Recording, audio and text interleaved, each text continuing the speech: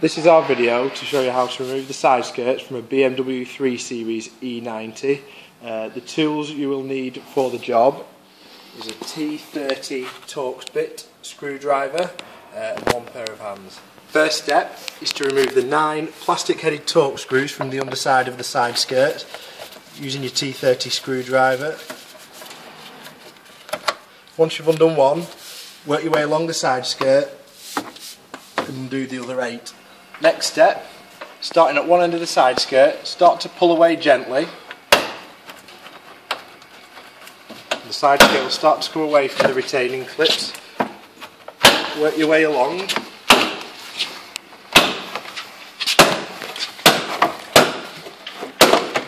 the side skirt will come away.